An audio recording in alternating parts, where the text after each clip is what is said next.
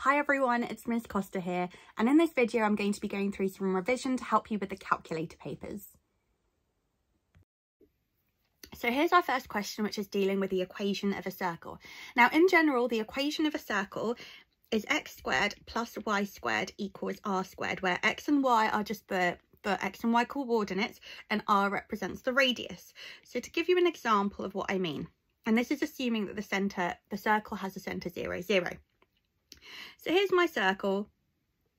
It can be any circle anywhere, and if I just pick a point, let's say this point over here, what I do is I list the x coordinate and the y coordinate. So let's just assume that the x coordinate is 5 and the y coordinate here is 3. What I can do is use Pythagoras to figure out therefore what the radius must be, because the radius is always the distance from the centre to the outside. And if I know the vertical length and the horizontal length, I can work that out. And because it's centre 0, 0, the y distance is always going to be whatever the y coordinate is. Because how do you get from 3 to 0? That's the distance of 3. How do you get from 5 to 0? That's the distance of 5. So therefore I would have done 5 squared plus 3 squared equals r squared, and use Pythagoras to work it out. So I use this equation to figure out the equation of any circle that has a centre 0, 0. So I'm told that the equation of a circle is x squared plus y squared equals 36. That must mean that the radius squared is 36.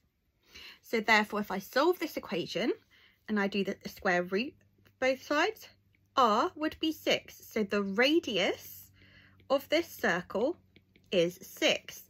And therefore, if the radius is 6, the diameter is going to be 12, because the radius is just the line from the centre to the outside of the circle, and the diameter is the whole line. So from one edge to the other going through the radius. So the diameter is always double the radius. Okay, next question. A circle centre 0 passes through 7, 0. So let's just draw a sketch of this.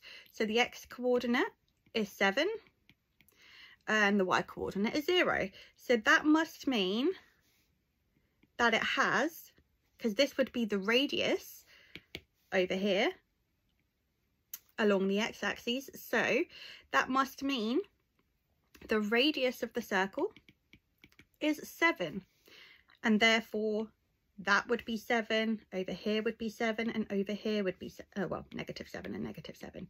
So that would be my circle.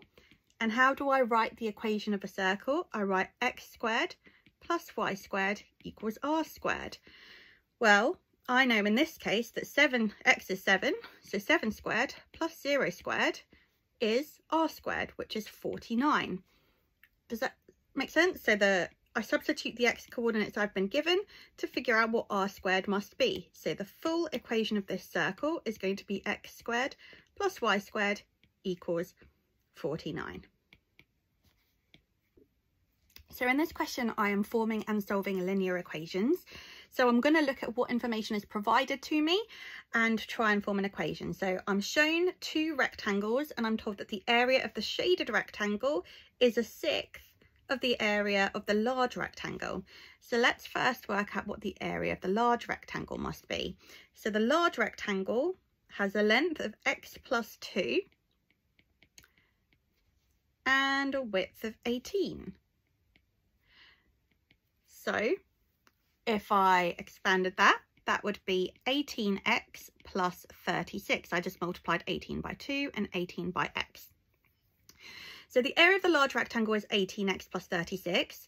The small triangle, I am told, is 1/6 of this. So I just need to do 18x plus 36 divided by 6. So 18 divided by 6 is 3. So the small rectangle is going to be 3x, and 36 divided by 6 is 6. So the small rectangle is 3x plus 6. The large rectangle is 18x plus 36. I need to work out the value of x. So what I want to do is make my equation equal to something. So I know the expression for the small rectangle is 3x plus 6. Now let's see if I can find another expression. So I know that this distance here is x, all of this distance is x plus 2. So the missing part over here must be 2. So that length there is 2. I know that this whole length here is 18. So therefore this must also be 18. But to work out this length here, I'm going to need to subtract x. So this length here of the base of the small triangle is going to be 18 take x. So this is just going to be 18 take x. So another way of writing the area of the small triangle would be 2 brackets 18 takes x, i.e. 2 times by 18 take x. If I expand that, that would be 36 take 2x. So what I can do is make the two equations that the two expressions that I formed equivalent to each other, because I know that that's just one way of expressing the area of the small rectangle, and that's another way of expressing the area of the small rectangle. So 36 take 2x must equal 3x plus 6, as they are expressions for the same area. Let's rearrange it. So if I add 2x to both sides, I'm just solving. So 36 equals 5x plus 6. And then I take 6 from both sides. So 30 equals 5x. And then I can divide by 5. So x would be 6. And that's how I do that question. So here I'm being asked to solve two algebraic fractions. So when I'm being asked to solve anything, the whole point of what I'm doing is I'm trying to isolate the x variable on one side on its own so I can see what it's equal to. So as you can see, we've got x on both sides, so we're going to need to jiggle things around so that x is just on one side. So what I can start is just multiplying both sides of the equation by the denominator. So let's do it one at a time. So let's multiply both sides by x squared plus 3, whatever the denominator is. Remember, the reason I do that is because if something is being divided by something and multiplied by the same thing, it cancels out. So I get to cancel this out on this side. So I'd be left with 5 brackets x squared plus 3 over 3x plus 1 equals 2x. And then what I can do is multiply both sides by the denominator of this fraction. So I'd be left with 5 brackets x squared plus 3 equals 2x brackets 3x plus 1. And remember, we put anything in brackets if it's two terms that need to stick together, we put them in brackets because they can't be separated. So I've got some brackets. Most likely I'm going to want to expand them. So let's have a go at expanding. So that would be 5 times x squared is 5x squared. 5 times 3 is 15. 2x times 3x would be 6x squared, and 2x times 1 is 2x. Now I want to rearrange everything so that it's a quadratic, so I'm going to need to factorize it, but let's just put everything onto one side. So let's move this 5x squared. I always try and move the smallest one so that I don't end up with negatives. So I'd be left with 15 equals x squared plus 2x. And then I can just move the 15, so subtract 15 from both sides. So I'd be left with x squared plus 2x. Take 15 must equal 0. Okay, so that's my quadratic that I found. And now I'm solving it. So when I solve a quadratic, what I need to do is factorize it so that I can find out the two solutions. So let's see what I can do. I'm going to factorize this. So I'm looking for two numbers that multiply to make negative 15 and add to make 2. So 15 times 1 makes 15, 3 times 5. Now one needs to be a negative because a negative times a positive gives you a negative. And they also need to add to make 2x. So I'm going to go for 3 and 5. And negative 5 plus 3 would give me negative 2. So that wouldn't work. But negative 3 plus 5 would give me positive 2, so that would work. So my two factors are negative 3 and 5. So I'd say x take 3, x plus 5 must equal 0.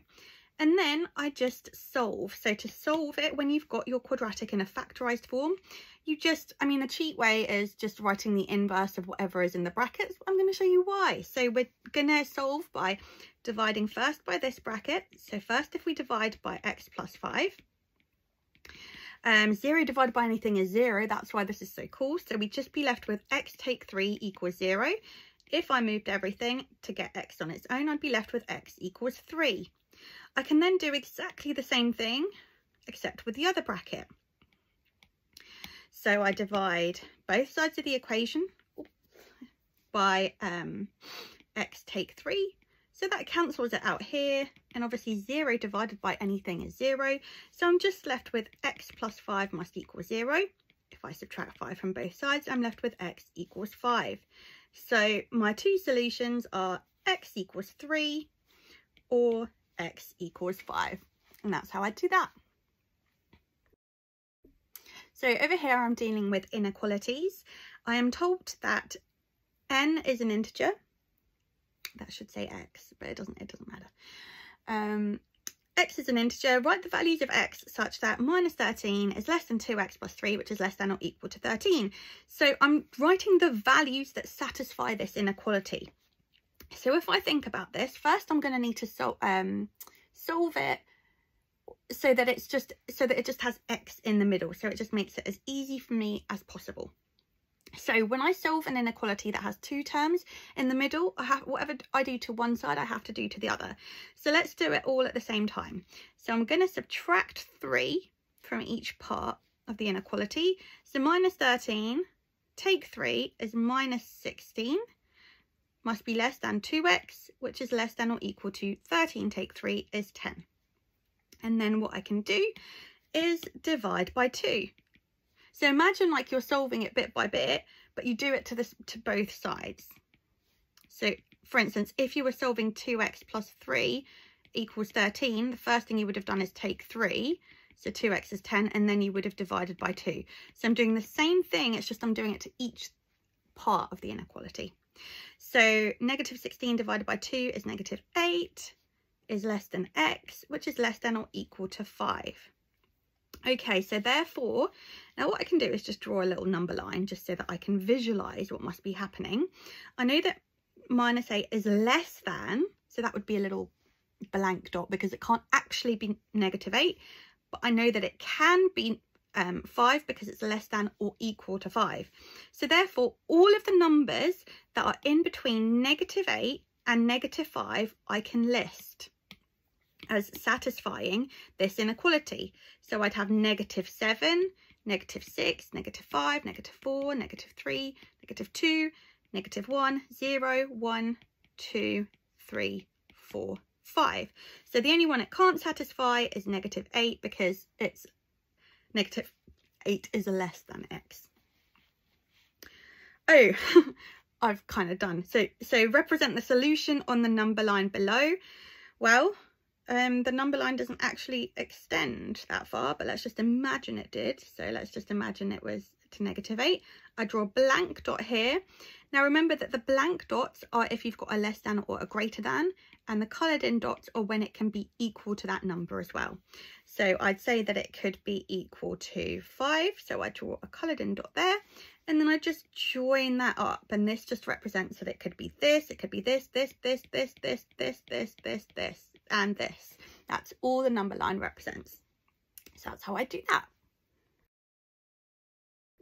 So here I've got a factorisation of a quadratic, and it says give your answer to 2 decimal places. Now if it says 2 decimal places, you're going to be using the quadratic formula. So that's a huge hint. Also, this is a calculator paper, so you know you can use the quadratic formula. So first thing I want to do is rearrange the equation so that everything is written in the form ax squared plus bx plus c. So let's add 5x to both sides of the equation.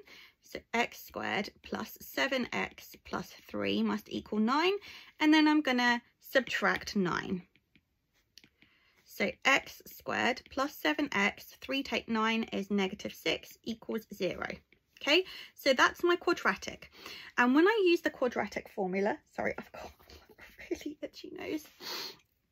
So the quadratic formula is x equals negative b plus or minus the square root of b squared take 4ac over 2a. So what I'm going to do is use a different colour for each little part. So every quadratic formula is written in the form ax squared plus bx plus c, and this is the formula that you use to solve a quadratic. So a is the coefficient of x squared. So in this case, a is going to be 1. Sorry, I've got a really itchy nose. Why is it so itchy? A is 1, b is 7, and c is going to be -6. So b is the coefficient of just x, a is the coefficient of x squared, and c is the number.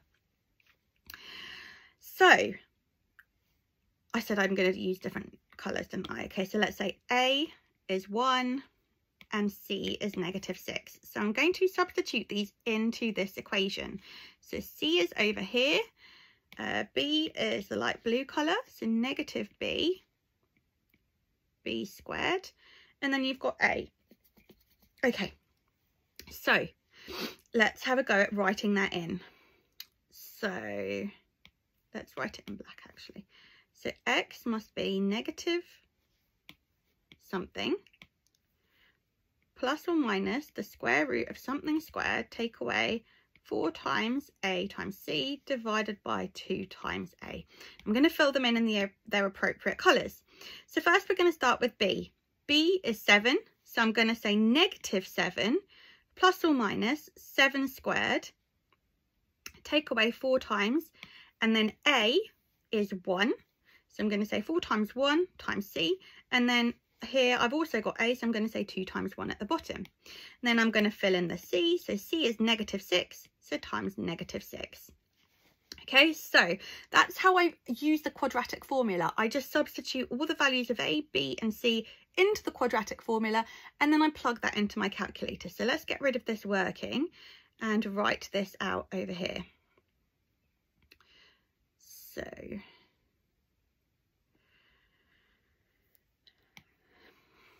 x is -7 plus or minus the square root of 7 squared, take 4 times 1 times -6 over 2 times 1. I'm just going to simplify that to 2 to make life easier. Okay, so let's see what we can simplify. Well, I could say x is -7, and what you want to do is do 1 plus and 1 minus. So let's just start with the plus. So 7 squared is 49. -4 times 1 is just -4, and then -4 times by -6 is going to be positive 24. Okay, so positive 24 in here. And then let's simplify it, and that's over 2. Let's simplify it even further. So that would be -7 plus, what's the square root? What's 49 plus 24? And obviously you can just substitute this all into your calculator, but I'm just going to show you how you can do it step by step until you get confident with doing it this way. So I'm just simplifying as much as I can.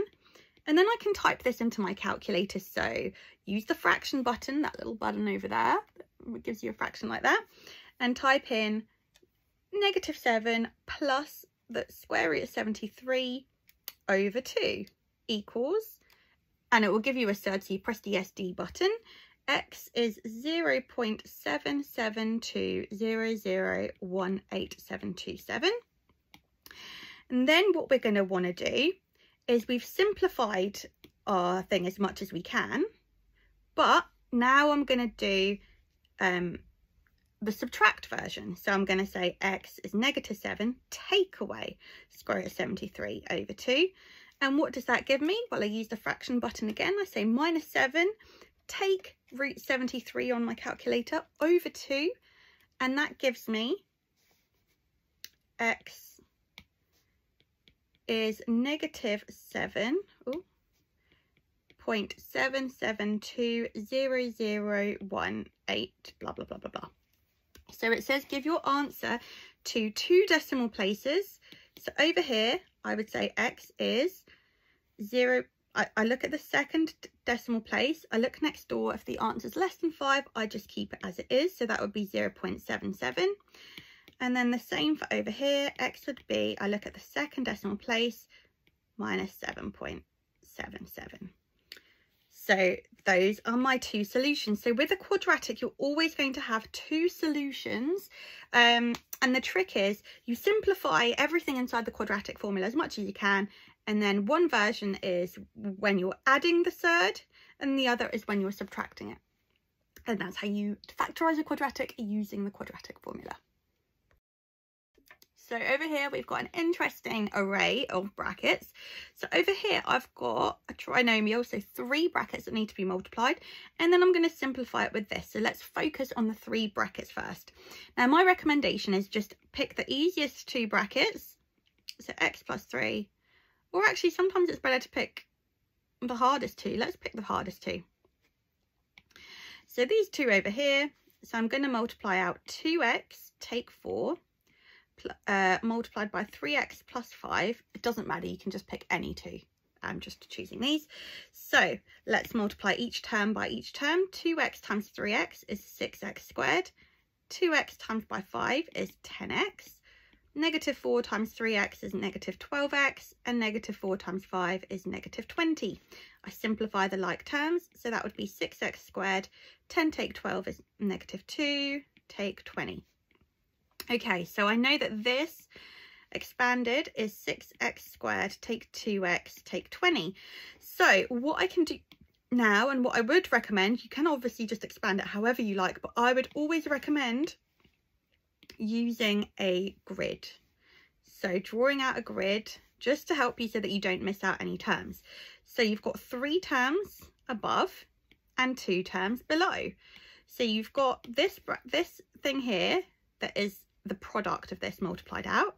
So I'd write 6x squared, take 2x, take 20. And then on this side here, I'm going to do x plus 3. And then I just multiply everything and fill out the box. So 6x squared times x is going to give me 6x cubed. That would give me 2x squared minus 20x, 18x squared minus 6x and minus 60. And then what I can do is just write it out.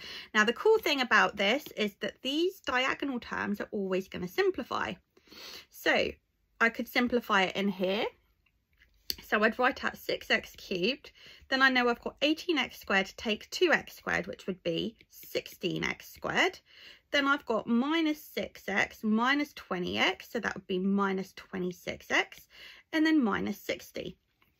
So that's my simplified version of this expanded trinomial. Now I also need to expand this bracket here. So that would be minus 4x minus 28. And then I collect the like terms. So focus on the multiplication first because, you know, bid maths always multiply first. And then we deal with this. So what are the like terms? I've got minus 26x minus 4x. So I'd be left with 6x cubed plus 16x squared and minus 30x minus 88. And that's my final answer for that one.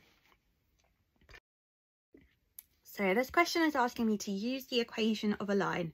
So remember, every line is written in the form y equals mx plus c, where m represents the gradient and y is the y-intercept, so where the line crosses the y-axis.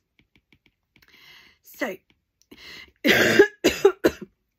line B is parallel to line A and passes through the point 37. Okay, so the key thing we need to know here is that parallel lines have the same gradient. So that's really handy because I can work out what the gradient of line A is. Remember, y equals mx plus c. So y equals mx plus c, the gradient here of the line y equals 3x take 2 is going to be the coefficient of x. So the gradient is always the coefficient of x. If the line was written y equals negative 2 plus 3x, don't get confused. It's not the first number, it's the coefficient of x that's the gradient. So I know that the gradient must be 3. So the gradient of my new line, of line A, my line A must be y equals 3x plus c. I don't know the y-intercept, but I just substitute what I know. However, I do know that it passes through the point 37. So my line, y equals 3x plus c, I can substitute the point 3, 7, where x is 3 and y is 7, because remember, every coordinate is always written in the form x and then y. So substitute x equals 3 and y equals 7. So 7 equals 3 times 3, 9, plus c. So to find out what c is, I'm going to subtract 9 from both sides. 7 take 9 is -2, so c is -2. And then I can substitute this into this equation. C is -2. So my final line, the equation of my line would be y equals 3x take 2. So that's the equation of line A, like line B, sorry. And now I'm being asked to work out the coordinates of where the line B, so this is the one that I've just worked out the equation for, intersects the x-axis. So the x-axis is here. So what do I know about the x-axis? Well, I don't know what the x-coordinate will be wherever this line is. Oh, why does it always delete it by accident? But it could be anywhere. However, at the x-axis, the y-coordinate is always going to be 0. So that's the little trick that I can use. So I substitute y equals 0 into this equation. So 0 equals 3x take 2. I can solve it now. So I add 2 to both sides of the equation. So 2 equals 3x. And then I divide by 3. So x equals 2 over 3. So therefore, the coordinates of the point where the line B intersects the x-axis is, where's my line? 0 is going to be the y-coordinate, and the x-coordinate is 2, 3. So let's write that as 2/3, 0. And that's how we do that. Okay, so in this question, I'm being asked to complete the square. Now, you complete the square when you can't fully factorise something. So if I try to factorise this, I know that I need to find the factors of 2, which are only 2 and 1. And there is absolutely no way that 2 and 1 can combine to add or subtract to make -6. So I know I'm going to have to use completing the square. Now, when I use completing the square, what I do is I look at the first section of the quadratic. So the x squared, take away ax or bx or whatever, just that bit. And what I do is I halve the coefficient of x, not x squared, just x. And the reason I do this is because I'm trying to think, okay, if I was trying to work out the area of that. So let's say x squared take away 6x. If I halved that and I turned it into 2 little brackets, x take 3, x take 3. And I worked out the area. I've got x squared minus 3x plus 9. So what would that be? That would be x squared minus 3x plus 9, which gives me x squared minus 6x plus 9. So I end up with this part here, just in a slightly different format. So I've got this extra bit here, which I need to try and correct, because that's not the expression I've been given. I've been given the expression x squared minus 6x, which is this whole expression here can be expressed as x squared minus 6x, but I want x squared minus 6x plus 2. So how would I get from x squared minus 6x plus 9 to x squared minus 6x plus 2? Well, what I'd do is I'd have to subtract 7. So therefore, I can say x minus 3 squared minus 7 is the same as, is another way of expressing x squared minus 6x plus 2. Let's just double check it. So if I expanded that, that would be x take 3, take 7. So that would give me x squared minus 3x plus 9 take 7. Let's simplify that. That becomes minus 6x. So x squared minus 6x, and 9 take 7 gives me 2. Okay, so that's all I'm doing when I'm completing the square. I factorise this part here by halving the coefficient of x, and then I try and find what the difference is from what that expression gives me to the original expression. So therefore the values of a is 3, because it says minus a, so I don't need to say minus a, and the value of b is where did I put that? 7, because it's minus b, so you don't need to say -7. And that's how we do that. So another use of completing the square is that it allows me to find the turning point of a quadratic.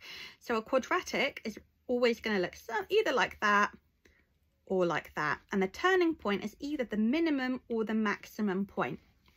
So when I have completed the square form, the turning point, so let's say it's written in the form x plus n squared take m. Whatever is in here, it's going to be the opposite. That's going to give you the x coordinate, except it's going to be the inverse of n. So it'll be minus n, and then whatever this is, that's going to be your y coordinate. Okay, so it's the inverse of whatever's inside the bracket, and then whatever is the little outside bit, the correction value. So let's complete the square. So when I complete the square, I look at this part first. So I'm going to halve the coefficient of x, and let's see what that gives me. X plus 2 squared is going to expand to make x squared plus 4x plus 4. And the equation I've been given is x squared plus 4x take 12. So how do I get from plus 4 to -12? I'm going to have to subtract 16. So therefore, the completed the square form would be x plus 2 squared take 16. And what would the coordinates be? Well, remember, we have to do the inverse of whatever's inside the bracket. So that would be -2, -16. So the value of A would be -2. And that means that the minimum point, or the maximum point, would be -2, -16. And that's how we do that. Okay, so here I'm dealing with functions. So the first question is asking me to find the value of f of 3. Now, when all a function is you're substituting something into, like, imagine it's like a machine. So f of 3 means wherever I see the x value, I'm going to substitute 3 into it. So that would be 3 times 3 plus 2 over 3. 3 times 3 is 9. So that would be 9 plus 2 over 3. 9 plus 2 is 11. So f of 3 is going to be 11 over 3. So that's how I'd do that one. And then we've got a slightly trickier one. So we've got an inverse function. So what I want to do when I've got an inverse function is just start by making it equivalent to y equals 3x plus 2 over 3. So I'm just going to instead of saying f of x, I'm going to say y equals 3x plus 2 and find the inverse. So how could I solve this to make x the subject? First thing I do is multiply both sides by 3. So that would be 3y equals 3x plus 2. Next step, I would take 2. So 3y take 2 equals 3x. And finally, I divide both sides by 3. So 3y take 2 over 3 equals x. And the final part is to write that out as the inverse, I would say the f minus 1 of x. And wherever I've got y, I'm just going to switch them. So that would be 3x take 2 over 3 is the inverse of that function. So composite functions, what I do when I do these is I always start from the inside out. So first of all, I'm going to find out what g of 3 would be. So I'm going to substitute 3 into wherever I see an x. So g of 3 would be 3 times 3, which is 9. So I know g of 3 is 9. Now I need to find f of g of 3. So what I'm going to do is substitute g of 3 into here. And I know that g of 3 is 9. So I'm going to essentially say f of 9. So here I'm going to say 3 brackets 9 take 2, which is 9 take 2 is 7. So that would be 3 times by 7, which is 21. And that's how I'd do that. So you start from the inside out and you'll work your way out. So here I'm dealing with a reciprocal. Now all a reciprocal is like the flipped fraction. So in this case, the reciprocal of 1 over the square root of 5, I'm just going to flip the fraction, so the reciprocal is going to be 5 over 1. And I need to find this. This is a calculator paper, so I just substitute that into my calculator, put the fraction button, put it in the third, square root of 5 over 1.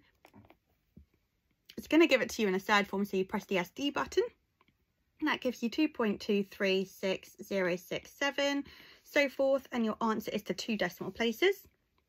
Circle the second digit, look next door, so that would be 2.24. And that's all you do to find the reciprocal, you just flip the fraction. Okay, so here I've got a bounds question. So I'm told that Evie's van can safely carry a maximum loads of 587 kilograms, and she wants to use her van to transport 25 crates of aubergines, each weighing 13 kilograms to the nearest kilogram. Okay. And 35 crates of cucumber, each weighing 6.5 kilograms to the nearest 500 grams. Can she safely use her van to transport her shop's groceries? So what I am essentially being asked to do is find out whether all of her aubergines and cucumbers weigh less than 587 kilograms. If they have been, if they are the absolute maximum weight that they can be. So 13 kilograms to the nearest kilogram. Well, the nearest kilograms, actually, let's do this a little bit bigger. So we've got 13 here. The nearest kilogram would be 12 and 14. And when would it round down to 13? So it's been rounded to the nearest kilogram. So that must mean that the maximum and the minimum that it could be is 13.5 kilograms or 12.5 kilograms. Now, just because this is a bounds question, everyone's just like, oh, but if it was 13.5 kilograms, it would round to 14. Yes, in theory, but because it would take forever to write 13.49 recurring, we just assume that with a bounds question, we just allow it. So the maximum weight it could be is 13.5 kilograms, technically 13.49999999 recurring, but you get the drift. So the absolute maximum weight her crates of aubergine could be 13.5 kilograms. So I'm going to do 25 times by 13.5 to figure out how much her aubergines might weigh. 25 times by 13.5 is 337.5 kilograms. I do the same to figure out the possible maximum weight of her cucumbers. So they weigh 6.5 kilograms to the nearest 500 grams. So that means that it could have been the boundaries that I'm measuring in are to the closest 500 grams. So this is where it gets a little bit trickier. And I'm finding the midpoint between my possibilities. So because it's not a whole rounded figure, it's half a kilogram, my bound is going to be within 500 grams rather than a kilogram like it was here. So here there could have been a difference of a kilogram. Here it's going to be 500 grams. So half between 6.5 and 7, that would be 6.75 kilograms. And halfway between 6 and 6.5 is 6.25 kilograms. So the maximum weight that the cucumbers could be would be 6.75 kilograms. I've got 35 crates, so I'm going to do 35 times by 6.75, which is, so this is the joy of a calculator paper, 35 times 6.75 is 236.25 kilograms. So if I add them together, do they weigh less than the maximum load of 587? Well, let's see. 236.25 plus 337.5. 337.5 is 573.75 kilograms. So Evie is in luck because the absolute maximum that they could weigh, if they've all been measured incorrectly and all weigh the absolute maximum, would be 573. So Evie is good to go. Okay, so in this question I'm being asked to find the volume of the prism below. Now A prism is literally just a 3D solid where the face or the cross section is constant throughout. So if you imagine like the Colin the Caterpillar cake that you might have had as a kid, or might still have for your birthdays, it's kind of like a sort of oval circle. Each, if you cut the cake at any point, it would still be that circular shape. The slices are in that shape. However, an ice cream cone, if you cut that, the shape gets smaller and smaller and smaller. So a prism is where it's a constant cross section throughout. And because of this, to work out the volume of any prism, no matter what shape, even if it was this weird, like, I don't know what that is, but let's imagine it was this weird shape, you could still work out the volume of that prism because it has a constant cross section. So the volume of any prism, you just work out the area of the cross section, which is normally the front face. So in this case, it will be this face here. And you multiply it by the depth or the width or whatever you want to call it. Let's call it the length. So how deep it goes. So in this case, what we need to do is find out the area of the trapezium, because this is a trapezium. So the formula for the area of a trapezium, and there are loads of ways of writing it, but the way I prefer is just saying A plus B, so the two parallel sides times by the height divided by 2. So A and B, good way to remember it, they're just the two parallel sides, so you just add them two together. So in this case, the two parallel sides are 8 and 12. So I'm going to say 8 plus 12, and the height is always the perpendicular height, not the slant height. So in this case, it's 3, and then I'm going to divide that by 2. 8 plus 12 is 20. 20 times 3 divided by 2 is 60 divided by 2, which is 30 centimetres squared. So the area of the trapezium is going to be 30 centimetres squared. And then all I do to work out the volume is multiply the area of the cross section times by the length. So 30 centimetres times by 10, which would give me 300 centimetres cubed. Remember, volume is always measured in centimetres cubed because it's a 3-dimensional shape. Area is 2-dimensional, which is why it's centimetres squared. Okay, so in this question, I'm being asked to find the total surface area of the cone below. So this is where I need to be really careful because I'm given the formula for finding the curved surface area, but that's just going to be, if you imagine an ice cream cone, that's just going to be the cone part that you hold. Normally there's like ice cream going into it, so the top isn't covered. So I need to find the curved surface area, but also I need to work out the area of the base or the top, however you look at it. So I'm going to use the formula, but I'm also going to need to work out the area of that circular part at the bottom. So let's work out the curved surface area first. The formula is pi times by the radius times by the slant height. So L just represents the slant height. So let's have a look at what's going on here. So pi is obviously a constant. The radius is 4 centimetres. And the slant height I've been given is 10.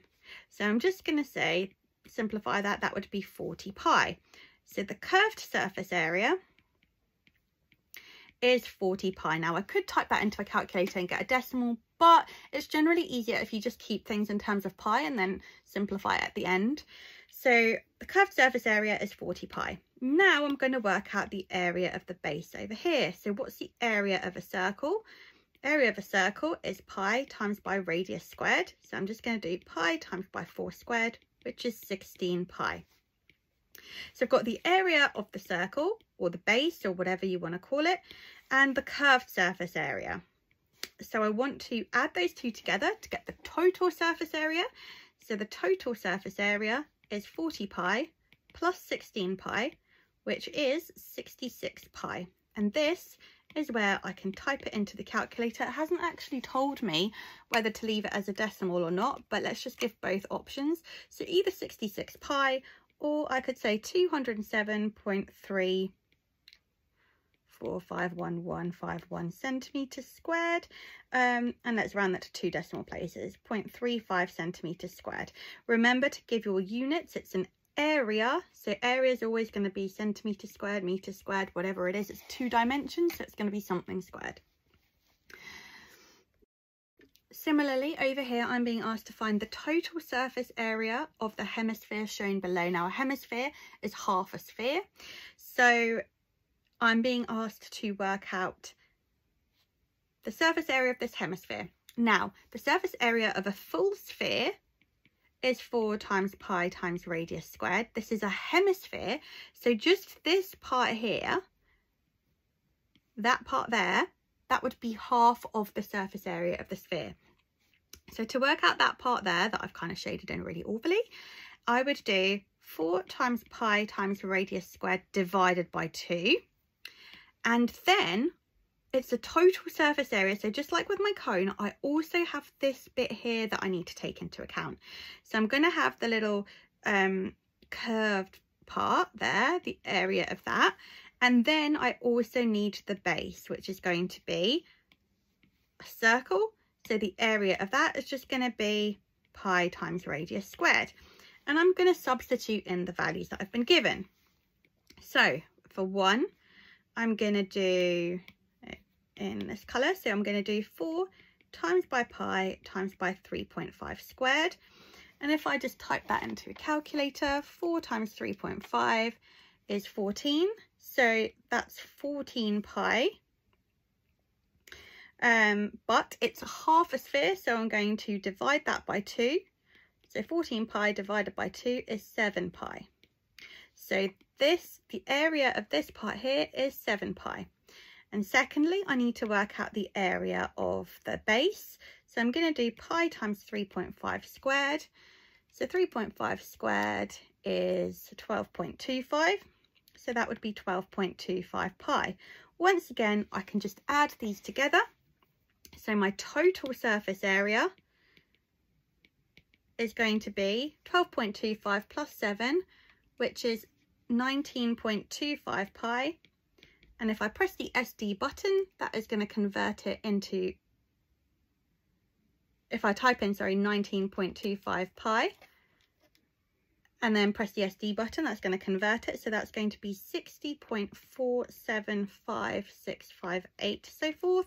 So my total surface area to 2 decimal places is 60.48. And once again, it's going to be centimetres squared because it's an area. Okay, so this question deals with similar shapes. So the cool thing about similar shapes is that they're always going to be increasing or decreasing according to the scale factor. So similar shapes have a linear scale factor. So let's say the linear scale factor is x. The area scale factor is going to be x squared, and the volume scale factor is going to be x cubed. So what we want to do is work out the linear scale factor for this shape. So we want to think, okay, what do I multiply 15 by to get to 32? So I can do 32 divided by 15. Type that into my calculator. 32 divided by 15 gives me 2.13 recurring. Not the nicest number, but hey, we've got a calculator. So 15 times by 2.13 recurring would get me 32. And 32 divided by 2.13 recurring would take me back to the smaller shape. So that's my linear scale factor. So linear scale factor is 2.13 recurring. To work out the volume scale factor, I'd have to do this cubed because it's a volume. So I'm going to cube that, which gives me 9.709037037. So not the nicest number to work with, but you can just use that as your answer. So I'm told that the smaller bottle can hold a volume of 300 millilitres. So if we're talking about volume, we've got 300 millilitres and then the unknown volume of the larger one. But I know that my volume scale factor is 9.70. So to get from the smaller bottle to the larger bottle, I'm going to multiply by this scale factor. So 9.70 blah, blah, blah times by 300 gives me 2,912.71 recurring. So the volume of the large bottle, and once again, it hasn't asked me to round, so I'll just round it two decimal places, would be 2,912.71 millilitres. And that's how I'd work out that. So in this question, I've been given a triangle, and what's important to notice about this triangle is that it has two sides of equal length, and I know that because it's represented by these two little lines here. That shows me that it's an isosceles triangle, and an isosceles triangle has two equal sides and two equal base angles. So I'm being asked to find the perimeter of this triangle, and all I know is the length of the base and the perpendicular height. So the heights I'm trying to figure out are these two, and if I work out the size of one, then I just double it because they're equal sides. So if I find out one, I found out the other. So what can I do? Well, I've got a perpendicular height and I've got the base. So what I can do, because it's an isosceles triangle, I can split it in half, and then I create a right angled triangle. And if I've got a right angled triangle, I can use Pythagoras. So if this was my right angled triangle, half of the base would be 3, and the side over here would be 14 because it's the same as the perpendicular height. So what I can do is work out the hypotenuse, which is here. So Pythagoras' theorem is a squared plus b squared equals c squared. I'm just going to substitute the values. Remember, a and b are the two shorter sides. C is always the hypotenuse, which is the longer side, which is the side that is opposite the right angle. So I'm going to say 14 squared plus 3 squared equals c squared. So let's just type that into the calculator.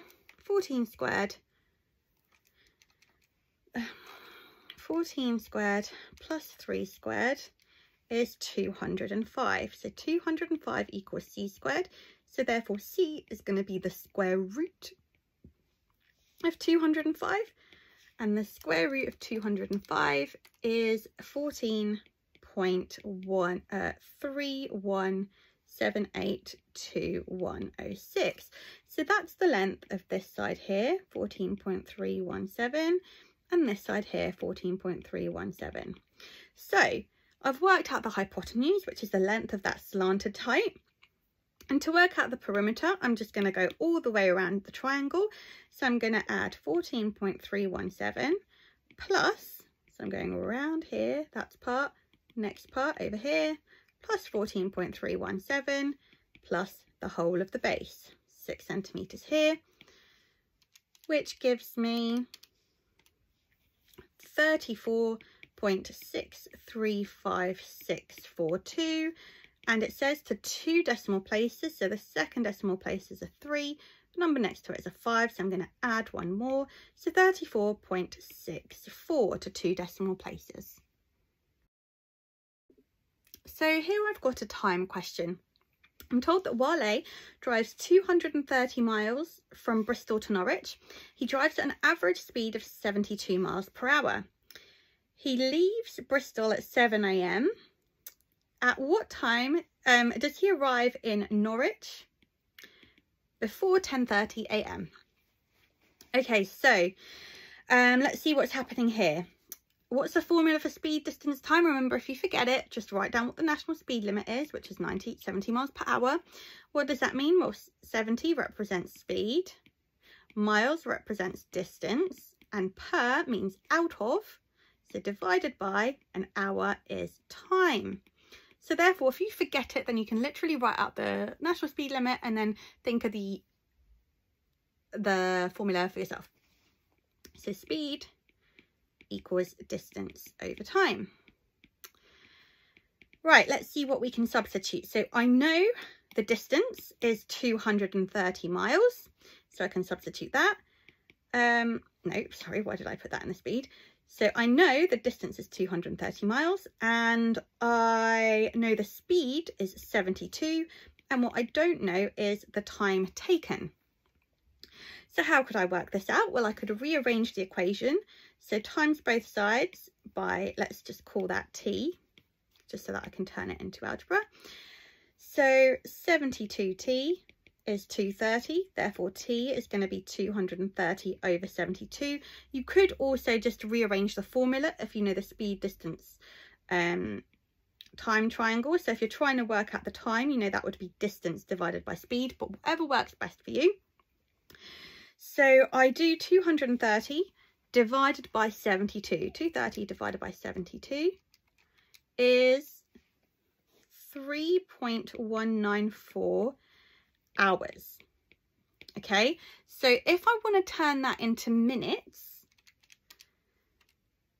then I can times that by 60. So that would be 191.6 minutes. And essentially, I just want to know what 0.194 minutes is, recurring.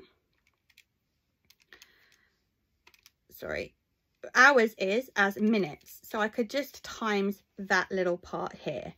So either you could have timed this to figure out how many minutes there are in total, and you know in an hour there's 60 minutes, so 60 minutes would be 1 hour, 120 minutes would be 2 hours, and 180 minutes would be 3 hours, which means from 180 to 191 you have 11.6 minutes left. So you know the total time would be 3 hours and 11.6 minutes. Or you could have just been like, okay, it's 3.194 hours, so I'm just going to multiply this by 60 to figure out what that would be in minutes. Whichever way works best for you, but the time that it's taken to drive from Bristol to Norwich is 3 hours and 11.6 minutes. So he leaves at 7 AM, and you need to figure out if he's going to arrive in Norwich before 10:30. Well, what's 7 AM plus 3 hours and 11.6 minutes? 7 plus 3 is 10, so that would be 10 AM plus 11.6 minutes would be 11 AM. Like, that's well before 10:30, so we don't need to worry about how many seconds it is. We could just round it to the nearest minute, so we could even say he will definitely arrive before 10:12 AM, which is before 10:30, so yes. So here I'm being asked to share into a ratio. Kira, Emma and Jamie share a pack of sweets in the ratio shown below, and once again they haven't given me the ratio of everyone compared to everyone else. They've just given me the ratio of Kira to Emma and Emma to Jamie. So what I can do is, first of all, Kira to Emma is 6 to 4. So 6 parts, 1, 2, 3, 4, 5, 6 to 4 parts. It always helps if you just visually represent it. So that's Kira and that's Emma. And I know that Kira has 18 Maltesers. So Kira has 6 parts, and they sum to 18 Maltesers. So what I can do is figure out how much one part must be worth. So 18 divided by 6 is 3. So each little part must be worth 3. And therefore Emma must have 12. So Emma has 12 Maltesers. And I need to figure out how many Jamie has. So once again, I could do the ratio comparing Emma to Jamie. So it's 2 to 9 this time. So Emma has 2 parts. That's ugly, so I'm just going to make it a little bit neater. So Emma has 2 parts, and Jamie has 9 parts. So 1, 2, 3, 4, 5, 6, 7, 8, 9. Now I know that the 2 parts that Emma has must be equal to 12 because Emma has 12 Maltesers. That means in this comparison of ratio, each part is equal to 6.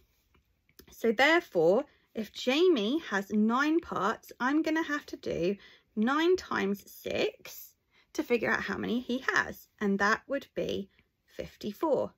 So Jamie has 54 Maltesers.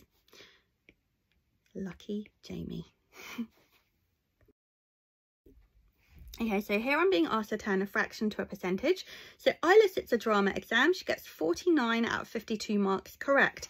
In order to get a merit, she needs to achieve 96%. So I need to figure out what 49 out of 52 is as a percentage. So what I can do is, first of all, turn it into a decimal. And how do I turn a fraction to a decimal? I just divide it. So I do 49 divided by 52. This is a calculator paper. So just plug it in, and that would give you 0.94230769 recurring. So now I want to turn it into a percentage. And how do you turn a decimal into a percentage? You just multiply by 100.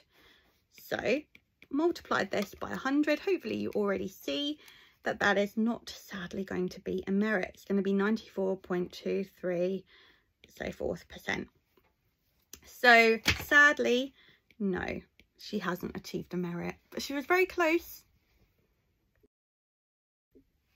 Okay, so over here I have 3 people's ages that I've been given, and I'm going to need to form an equation. So generally, if you haven't been given the information, you're going to use algebra. So Brooke is 5 years older than Phoebe. Fabio is 5 years younger than Phoebe, and Luca is twice Phoebe's age. So I've actually been given 4 people's age. So Phoebe seems to be the common factor. So let's call Phoebe X. So we don't know what Phoebe is, but we can just call her X because X is the most common variable. So if Phoebe is X, Brooke is going to be 5 years older than Phoebe. So it'd be whatever Phoebe is, which is X, plus 5. Fabio is going to be 5 years younger. So whatever Phoebe's age is, it's going to be 5 less than that. And the final person, Luca, is twice Phoebe's age. So whatever Phoebe is, which is X, you double it. And with algebra, we always simplify. So instead of writing X times 2, you just write it as 2X. Now I know that the sum of all their ages is 40. Now sum just means added together. So what I can do is write those out all together. So that would be X plus X plus 5. So all of it, plus X take 5 plus 2X must sum to 40. So I've added all their ages together. And let's just write this out here so that there's more space for working. And what I need to do now is solve this to find out what the value of X is. So let's collect the like terms first. So X plus X plus X plus 2X, that's 2, 3, 4, 5. 5X plus 5, take 5 is 0. So 5X equals 40. So let's solve it. We'll divide both sides by 5. So X would be 8. So if X is 8, I can then figure out what Brooke's age is. Now, I deleted it, but Brooke's age, the expression for that would be X plus 5, and Fabio's age was X take 5. So I know that X is 8, so therefore Brooke is going to be X plus 5, so 8 plus 5, which is 13 years old, and Fabio is going to be X take 5, which is 8 take 5, which is 3 years old. Now I need to work out Brooke's age as a percentage of Fabio's age. So this is where it gets a little bit trickier. So Brooke's age is a percentage of Fabio's age. So I'm going to write Brooke's age over Fabio's age, turn it into a decimal. So 13 divided by 3 is 4.3 recurring, and then multiply it by 100 to get the percentage. So that would be 433.3%, which makes sense because she's a lot older than him. So she's roughly 4 1/3 times older than him. Does that make sense? Yes, because 3 times 4 is 12, and 1 year is 1/3 of 3. So she is 433.3% of Fabio's age. So in this question, I'm being asked to work out what interest rate a bank paid her. So Jenny puts £3,000 into her savings account. She leaves the money in the account, and after 7 years, she has 5,248. What interest rate did the bank account pay her? So this is a compound interest question. So I know that she put in £3,000, and then whatever the percentage multiplier was, so whatever the interest is, that's the percentage multiplier.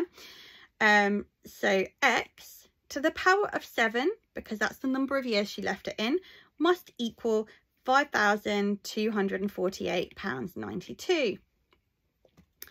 So let's see what we can do here. Well, let's rearrange the equation. So I know that x to the power of 7, if I divide both sides by 3,000, must be, so 5248.92 divided by 3,000 gives me 1.74964. So whatever the percentage multiplier is, which is the interest rate, is x, to the power of 7 is that. So to figure out what x is, I'm going to need to do the 7th root of this number.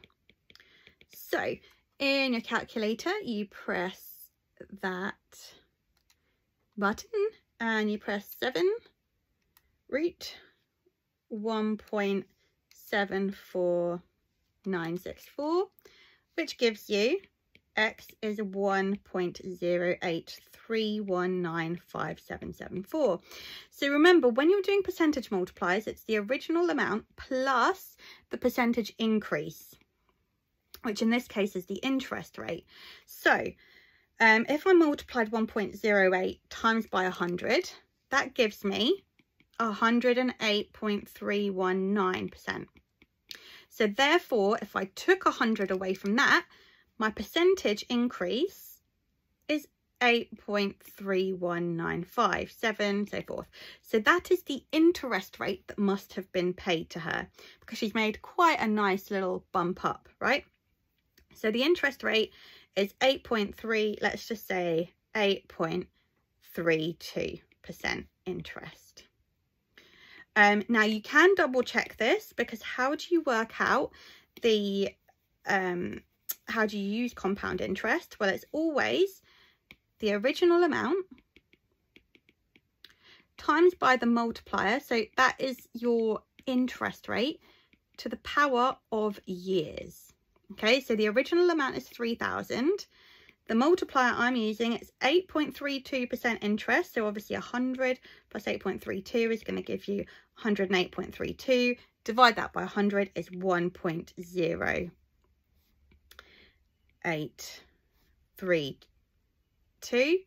And I do that to the power of 7 because she's left it in for 7 years.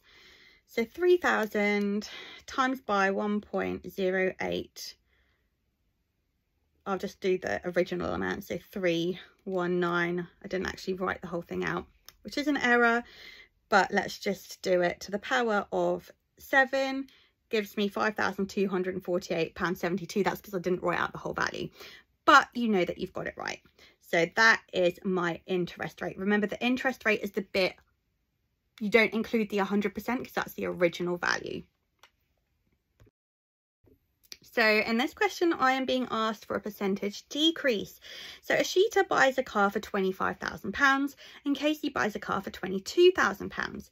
3 years later, Ashita's car has been decreased in value by 15% and Casey's car has decreased by 12%. Whose car has the greatest value?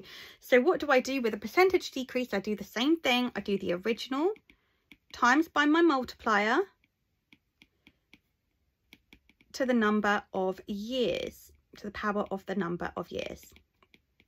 So what's my original value for Ishita?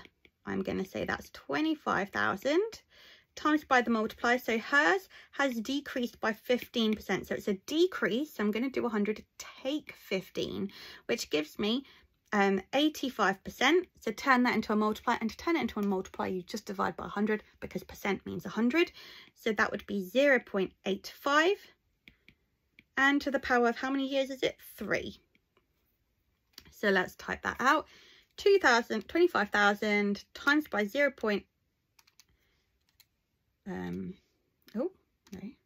times by 0.85 to the power of 3 is 15,353.125. Okay, now let's work out Casey. So her original value is 22,000. Her multiplier, well, her car decreased by 12%. So 100 take 12 is 88. So her percentage, we're trying to figure out 88% of her value. As a multiplier, that would be 0.88. And once again, it's to the power of 3 because it's in 3 years we're trying to work out. So we do 22,000 times by 0.88 to the power of 3, and that gives me £14,992 38 pence. So that would be 13 pence if I rounded it. So therefore, whose car has the greatest value? Even though it's a bigger percentage decrease, Ishita's car has the biggest value. And that's how we do that. So in this question, I'm being asked to estimate the total number of nurse sharks in the Maldives, which is a really exciting question. However, estimating the population size can be a bit of a tricky kind of concept to get your head round. So essentially what the formula is to estimate a population size, you essentially capture a selection. So let's say the fishing boat goes out and it captures a selection of sharks just to see them. It marks all of them and then it releases them all out. And then after a certain date, it does the same thing. And however many are captured and marked, the proportion of them marked to the amount that have been captured is used as an estimate for the total population. So this will make sense when I try and put it into examples. So for instance, the total marked on your first time, so that would be everything that you've captured on your first time, over the total population, the estimated population, is said to be equal to the number recaptured that are also marked over the total number of sharks that have been recaptured. So let's put this into practice and let's just make that a little bit of a simpler formula. So let's call the total marked M. The total population will be P.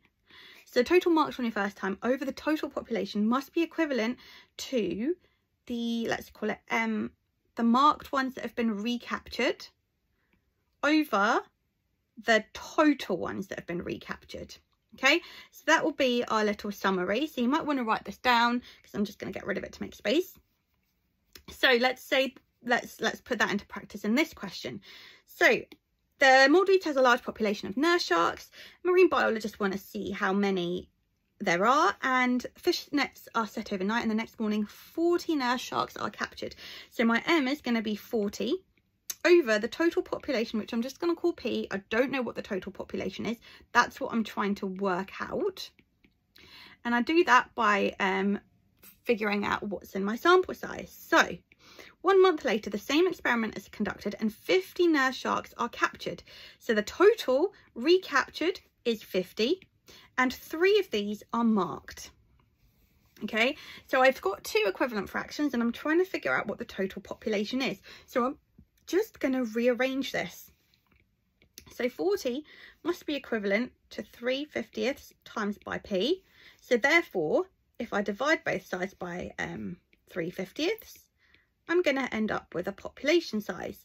So an estimate for the population is going to be 40 divided by, and that's supposed to say 3, not 30, divided by 3/50 is going to be 40 divided by 3/50 is 666.6 recurring. So I'm trying to work out an estimate for the nurse sharks. I don't want to chop a poor little shark into 0.6, so I'm just going to round it down because in real life you can't have 0.6 of a shark. So I'm going to say there's 666 nurse sharks in the Maldives, and that's how I do that. And this is called capture-recapture. So if it's not making sense, let me know and I'll make a video in more depth. Okay, so here I'm being asked to draw or complete a pie chart. So what I need to know about a pie chart is that the angles inside a pie chart always sum to 360 degrees because it's a circle. And I can figure out how much one person, or if it was animals, one animal, one item must be, because all of these 72 people are being represented inside this pie chart, which has 360 degrees inside it. So to figure out how much one person, how much space they take on the pie chart, I'm just going to do 360 divided by the total number of people, which in this case is 72. So 360 divided by 72 gives me 5. So one person takes up 5 degrees on the pie chart. So if I know that, then I can work out how much 13 people must take. So 13 people, I'm going to do 13 times by 5. 13 times by 5 is 65. So the angle for the tablets must be 65 degrees. I do 44 times 5, and that's 220 degrees. 5 times 5 is 25 degrees, and 10 times 5 is 50 degrees. So these are the degrees of my pie chart. Now I can double check that that's correct because all of this should add to 360. So let's just try that. 65 plus 220 plus 25 plus 50 gives me 360. So I know I've done it right. Next, what you're going to do is line up your protractor and actually just draw these angles. So you just draw a straight line, so you can use that as your base, and you draw the first angle of 65 degrees. So I don't have a protractor, so I'm just going to estimate that would be 65 degrees, and I would then label it. So that would be tablet. So write how much the angle is and label it as well. Then I'll do the smaller one of computer. Then I've got 25 degrees over here. So let's say that's 25 degrees, and that is my computer. Then I'm going to do 50 degrees. And obviously this is not accurate because I don't have a protractor. I'm just kind of estimating it. So that's 50 degrees. That's going to be your laptop. And then the remainder must be 220 degrees, which is going to be people that use a phone. And that's how you'd do your pie chart. So essentially just do 360 divided by the total frequency to figure out how much one item, one person, one whatever must be on the pie chart, and then multiply each little frequency by that amount, and that tells you what angle it is, and then draw it on the pie chart. So here I've got some algebraic expressions, and I'm being asked to find the mean of these expressions. So the expressions below represent 4 numbers. The value of the median of the expressions is 21. Now what's the median? Well, the median is the middle number. However, if there are 2 medians, the median is the sum of 2 middle values divided by 2. So it's the halfway point between those 2 middle values. So 2x plus 5x is 7x, and 7x divided by 2 is 3.5x. So the value of the median of the expressions is 21. So 21 must equal 3.5x. So to figure out what x is, I'm going to divide both sides by 3.5. And 21 divided by 3.5 is 6. So x is 6. If I know what x is, I can substitute that into all of the values. So this value must be 6, 2x must be 12, 5x must be 30, and 13 times by 6 is 78. So I need to work out the mean of the expressions. So I'm going to add them all together. So 6 plus 12 plus 30 plus 78 divided by 4. Because how do you work out the mean? So the mean is the sum of all the values. So all of them added together divided by the number of values, and there are 4 values. So 6 plus 12 plus 30 plus 78 gives me 126.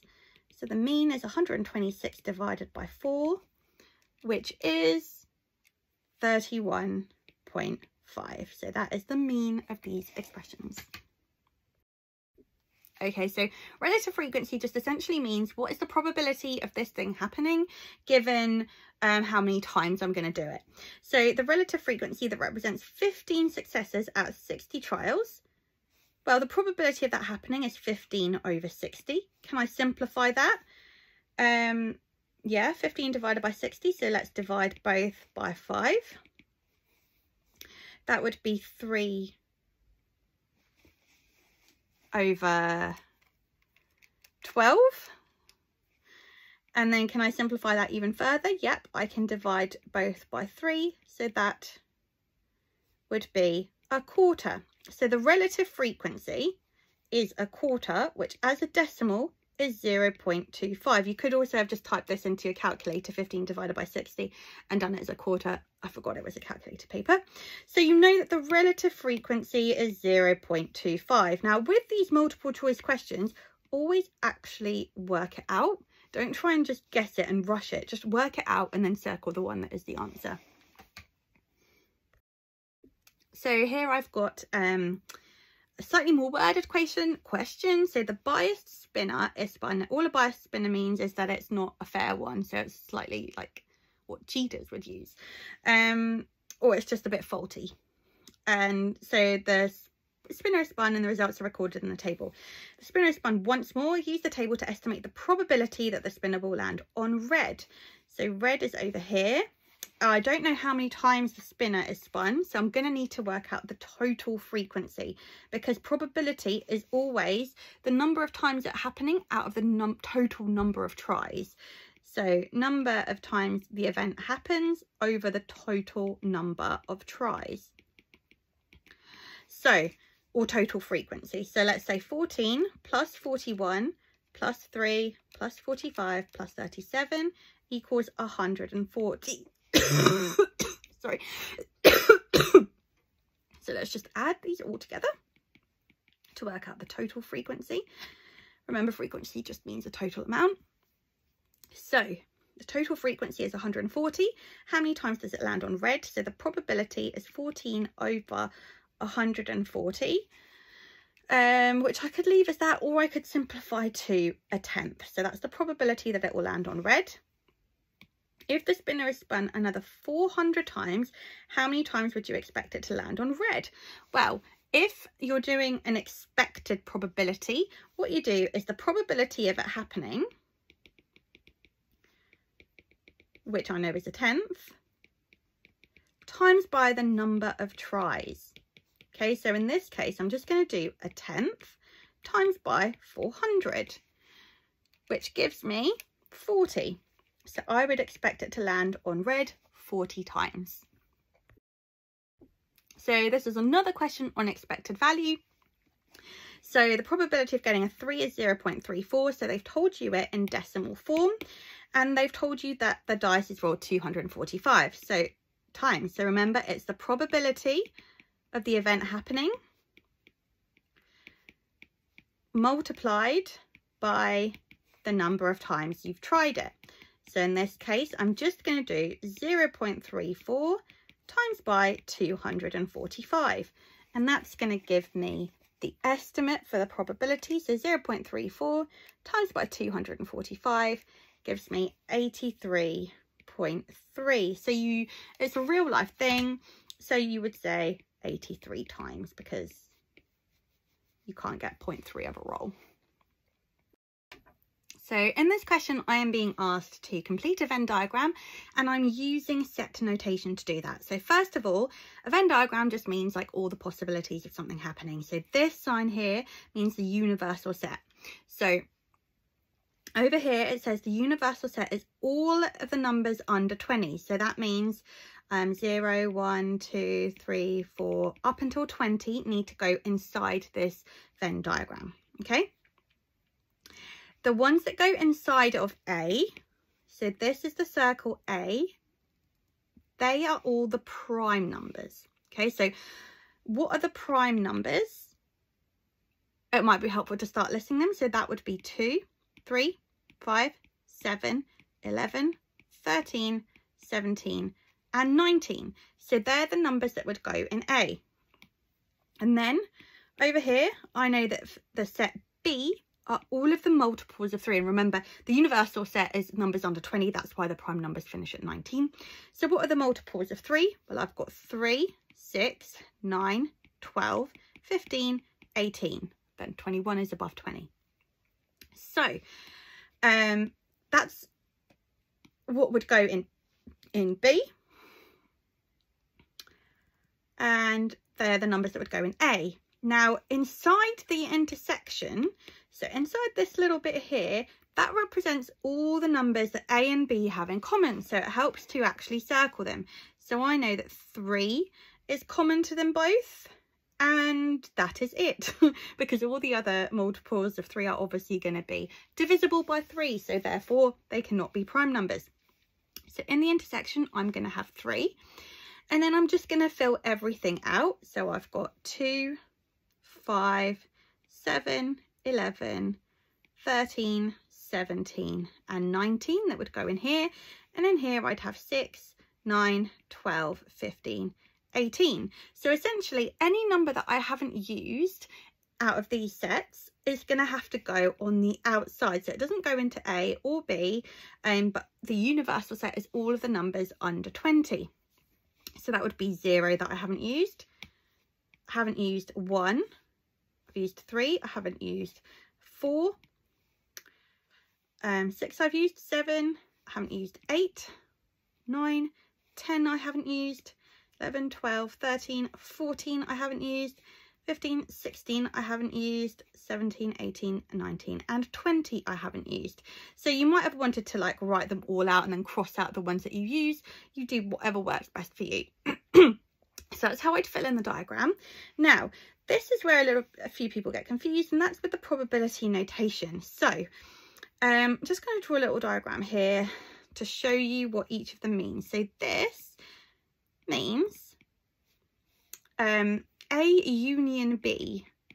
So that essentially means everything, the union of A and B. So it means everything that goes inside of A or inside of B or both. So essentially all of this part here. So all of the numbers that are in there. Okay. And that's when it's the little, the U. So U for union. And then this over here means A intersect B. So that's the point of intersection for A and B. So that would be everything that is a part of A and B. So just that little bit here. So you might want to think, no, actually I'm not going to give that example. So the intersect, so the upside down U is the intersection. So this point here. So you need to determine A B. So we're just going to say what fits into that. So what fits into A union B? Well, that would be, oh gosh, all of these numbers. 2, let's cross them out as we go along. 17, 7, 5, 11, 13, 19, 3, 6, 9, 12, 15, 18. Okay, hopefully that's all of them. Then let's determine A intersection B. Well, that one's easy because it's just 3. And then this sign here, if it's got like that, that just means the complement of.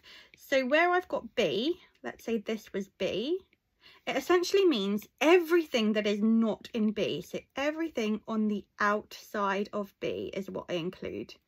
Okay, so everything on the outside of B.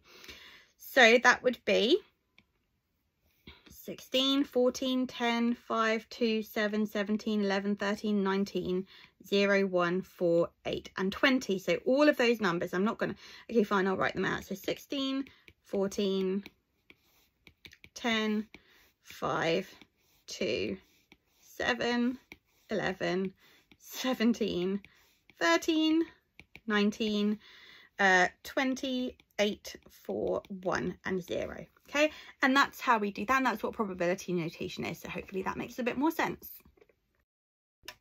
Okay, so here I have a tree diagram question. So I'm told there are pink and turquoise marbles in a bag. Okay, perfect, because I've got pink and turquoise pens. Chloe takes a marble at random from the bag. She does not replace it. So this is a really key piece of information, because it means whatever the probability is of taking a pink or whatever marble, if she doesn't replace it, the second time you choose it, it's going to be less. She then takes at random another marble from the bag, and the probability of picking a pink counter from the bag is 3/8. Okay, so construct and complete a tree diagram to show this information. So Chloe takes a marble, doesn't replace it, and then takes another one. So the probability of it being a pink one is 3/8, and therefore the probability of it being a turquoise one would be 5/8. So when you've got your probability, the branches, so this and this, must sum to 1. So they must add to make 1, because it's the probability of something happening. So the probability of pink is 3/8, therefore not pink must be everything else. So the second time though, the probability of her getting a pink marble is going to be different. So if she's picked a pink marble already, the probability was 3/8. If she's taken one out, it's the probability is going to be out of 7, because there's one less marble. And if she's already taken a pink marble, that would be 2/7. So there, that's what it would be here. However, if she's taken a turquoise marble, there's still going to be 7, but she hasn't taken, there's still 3 pink ones. So over here, the probability would be 3/7. Similarly, if she's taken a pink marble the first time round, the probability here is always going to be out of 7, but she hasn't touched any of the turquoise ones, so that's going to be 5/7. And over here, if she's taken a turquoise one, then there's going to be 1 less turquoise. So that's how we'd do that tree diagram. Now work out the probability that Chloe picks counters that are different colours. Okay, so this is where I choose what routes I can go along. So when you go along a probability tree, you go along the branches and you multiply the fractions. So I could go across here, so pink and turquoise. So pink and turquoise, I would do 3/8 times by 5/7. Another option I could have would be turquoise and then pink. So turquoise and then pink would be 5/8 times by 3/7. If I did pink and then pink, that's not a different colour. And if I did turquoise and turquoise, that's not a different colour either. So the total probability would be whatever these are. So let's do 3 times 5 is 15, 8 times 7 is 56, and same here. So the probability, once I've multiplied along the branches and I've worked out the probability, I could have that or that. And remember the and the or rule, if I'm working out the probability of this and that happening. So the and rule, I multiply. That's why I multiply along the tree branches, because it's the probability of this and this. And when I get to the end, it's the or rule, because it's either the probability of picking pink and then turquoise, or I could pick the probability of turquoise and then pink. So that's why I add the probabilities together. So 15 over 56 plus 15 over 56 is 30 over 56. So that's the probability that Chloe picks counters that are different colours. And that's how I do that. Okay, so this question is on expected value, and I have an incomplete table. So in a large fruit bowl, there are papayas, kiwis, and watermelons and mangoes. Julia picks a fruit at random from the fruit bowl, and here are some of the probabilities. So remember, the sum of probabilities is always going to be 1. So probability always sums to 1. So you know that this table is going to have to add to 1. So we've got 0.4 plus 0.25, which is 0.65. So take 0.65 is 0.35. So I know that these two probabilities must sum to make 0.35. Now I'm told that the number of mango to the number of watermelon is in the ratio 3 to 4. So I know that I need to split 0.35 into the ratio 3 to 4. So all of this must be 0.35. So I could do 0.35 divided by, there are 7 parts in total, which means each part, I've done that too small, but one part is 0.05. So therefore the watermelon is going to be 3 lots of 0.05, which is 0.15. And the mango is going to be 4 lots of 0.05, which is 0.2. Double check, does it add to make 0.35? Yes, so you know you've done it right. So that's me completing the table. Now it says there are 20 fruits in the bowl altogether. Complete the table. Okay, well, to do that, all I'm going to do is multiply the probability by the by the amount. So for papaya, I'm going to do 0.4 times by 20. So that is 8. For the kiwi, I'm going to do 0.25 times by 20, and that's 5. For the watermelon, I'm going to do 0.15 times by 20, which is 3. And for the mango, I'm going to do 0.2 times by 20, which is 4. And that is how I do that. Okay, so that's all for now. I hope that that was helpful. As always, if there's anything that you didn't quite get that I didn't explain quite enough, then just let me know and I can make a video explaining in more detail. Or perhaps there's something that you want a harder question on, or perhaps you want an easier question on. Just let me know, drop a comment and I'll see what I can do.